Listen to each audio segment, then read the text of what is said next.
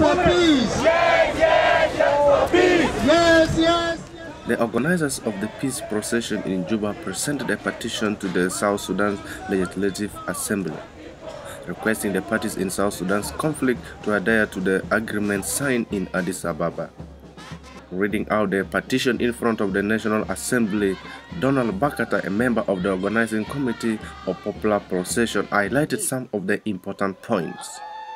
The purpose of this peaceful procession is to advocate for sustainable peace in support of endorsement of protocol on agreed principles on transitional arrangements towards resolution of the crisis in South Sudan.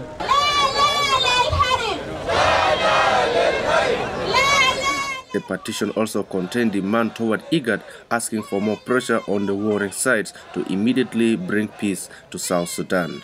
We urge and expect the Honorable National Legislative Assembly to endorse the IGAD protocol on agreed principles on transitional arrangements towards the resolution of crisis in South Sudan.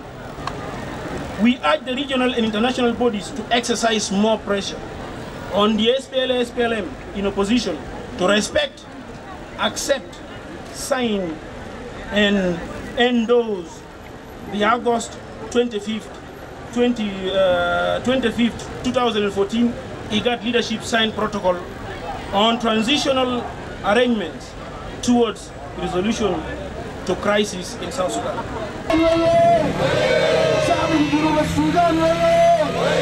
Speaking to the crowd taking part in the procession, the government deputy chief negotiator and the minister for information, Michael McQuay promised that the government does it all to bring peace to South Sudan soon. Ana majira chana gulekum ay haja lakin jaya akilekum inu nena hanijib salam. Salam ye. Nena hanijib salam ulakin muy salam sakit yukun salam adil salam albenena bnaish badak be salam ويكون ما في شكل تاني ما في موت تاني ما في displacement.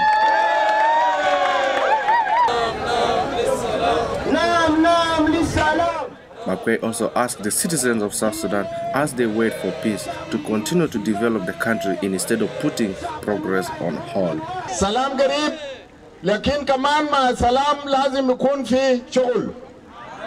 Lazim nena nishtagal. Una ma naqul nantazir salam. Salam yiji wal shugul mashi. Salam ye.